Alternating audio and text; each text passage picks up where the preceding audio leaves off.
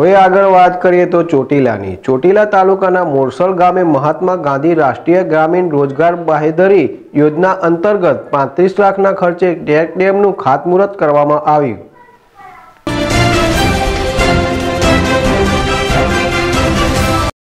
આ ચેકડેમ બનતા સાયલા અને ચોટીલા તાલુકાના ગામોને આગામી સમયમાં ખેતીલાયક પાણી મળે તે હેતુથી ડેમ બનાવવામાં આવશે.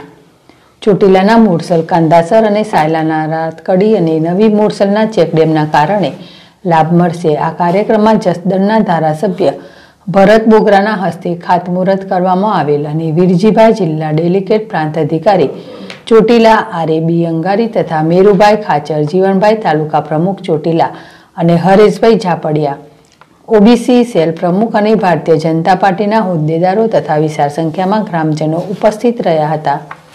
જગદીશસિંહ ઝાલા, ZSTV ચોટીલા.